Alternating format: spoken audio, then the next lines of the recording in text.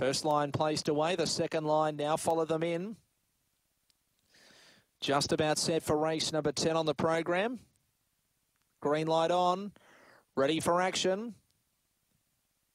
Favourite off the inside, She's Driven, racing. She's Driven began moderately, must as well though, going with Electra Violet and Overvalue crosses the pair. Third then our Bro Paddy, further back to Smoky River and Compton Bred last of all. Overvalue leads by 3 lengths, now starting to run on our Bro Paddy, moves up quickly, then came Smoky River from She's Driven, Electra Violet last of all, still Compton Bred around the turn. Overvalue joined and headed by our Bro Paddy, who wins. Our Bro Paddy by a length. I'd say Overvalue just holds second in front of Smoky River. They were followed next over the line then by Electra Violet. She's Driven, didn't fire a shot. Compton Brett finishes amongst the tail enders in around 23 and 2. So 8 is the winner.